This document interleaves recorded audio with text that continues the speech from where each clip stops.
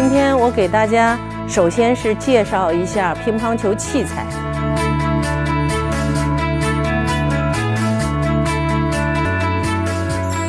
因为我们要学乒乓球，我们首先要选择一个适合自己打的这个球拍。那么至于每一个球拍、每一块胶皮什么性能，我们首先要了解一下。现在当今世界乒坛使用最多的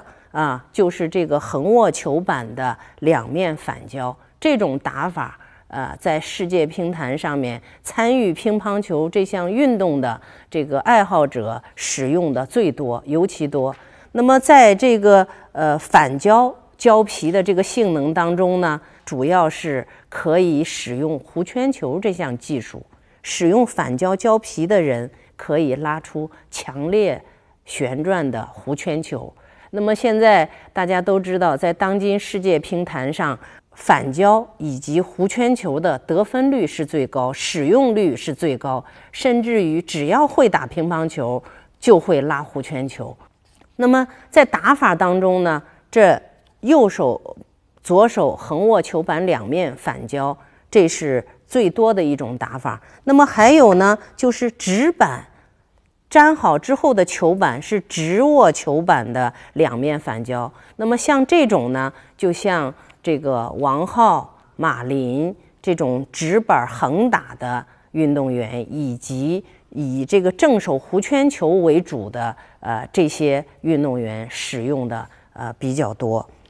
那么再接下来呢，你像还有一种打法是什么呢？是正手反胶、反手生胶。那么这种打法呢，它是可以通过胶皮两面性能的不同，制造出不一样的这个旋转，不一样的节奏使得对方很别扭，自己可以得分。像现在的木子孙明阳，像以前的著名的运动员，像这个耿丽娟邓亚萍，当然他们那个就是胶粒还有所不同，像邓亚萍属于是反手半长胶，那么这个呢是生胶。那么我们再来看看这个球拍呢，这个是长胶。刚才我讲到这个半长胶，这个是长胶。那么这个长胶和生胶还有正胶有什么不同呢？也就是这个长胶的胶粒儿更加细长一些正胶的胶粒儿呢，虽然这个胶粒儿都朝上，但是胶粒儿的这个大小不一样，粗细不一样，打过去的旋转也就不一样。那么这种正手反胶、反手长胶的这种，大家一看我的这个握板，就是横握球板、正手反胶、反手长胶，使用这种球板的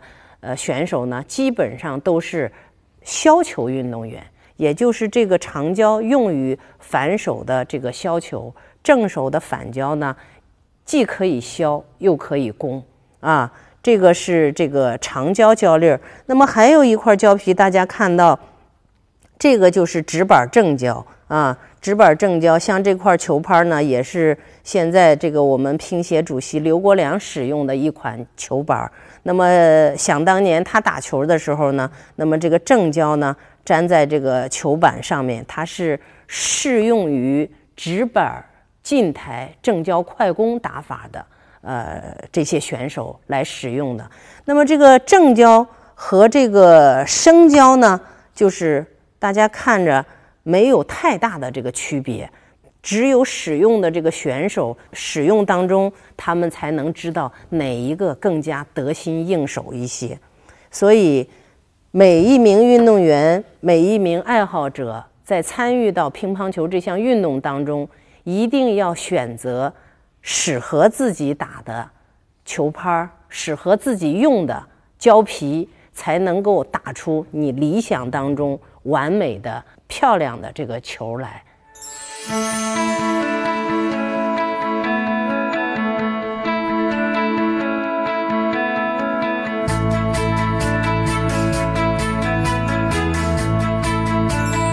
好，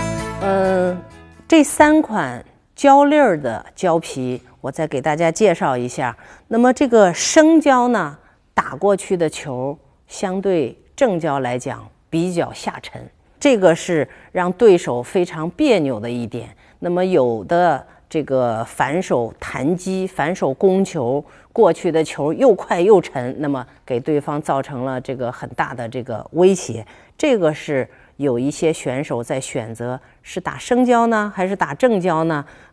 这个他们所考虑的也就是多一个元素，就是下沉的元素。那么还有一个这个正胶呢，大家都知道直板近台快攻，那么这个正胶多用于正手，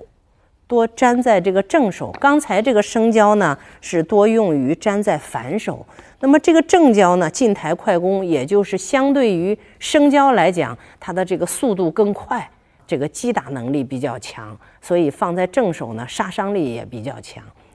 那么再看看这个长胶呢，刚才讲到是多用于削球运动员使用的。那么还有一种呢，就像直握球板以长胶为主这种打法的这个选手呢，也有的在用这种长胶。所谓的这个长胶，俗称叫什么呀？怪板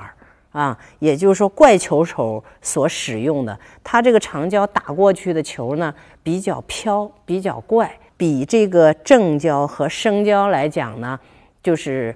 更怪异一些。那么多用于粘在这个横握球板粘在反手削球运动员使用居多那么直握球板以长胶为主的这个选手呢，放在这个正手这个使用的这个比较多。那么这3款这个胶粒的这个胶皮呢，不知道大家对它的这个印象如何？在你的这个打法设计里边，你究竟是想打出什么样的球？我们再选择什么样的胶皮。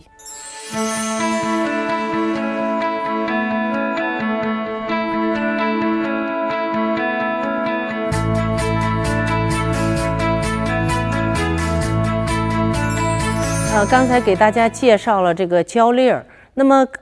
从这个胶粒儿的胶皮板，也就是从1926年开始，世界乒乓球锦标赛第1届世界乒乓球锦标赛开始，那个时候大家使用的都是什么？胶皮板、胶粒儿的球板，还没有海绵。那么等到44年，日本选手率先使用海绵之后，尤其是这个反胶使用之后，那么日本人发明了这个弧圈球，当时风靡一时，所有的冠军也都被日本选手夺得了。所以说大家就可以看到武器器材的重要性。随着科技的发达，随着器材的更新，那么你的成绩也会逐步提高。刚才我讲到了这个胶粒儿，现在这个反胶胶皮，那么在想拉出强烈旋转的这个弧圈球、前冲的弧圈球的选手，一定要选择反胶胶皮，因为反胶胶皮它的这个粘性可以制造出这个强烈的这个旋转，再加上配得很好的这个海绵作为这个套胶之后呢，它又可以拉出强烈这个前冲的力量非常大的前冲的弧圈球。那么现在呢，应该说世界乒坛没有一个人不会拉弧圈球，弧圈球得分率最高，使用率是最高的，所以说使用反胶胶皮的人也是最多的。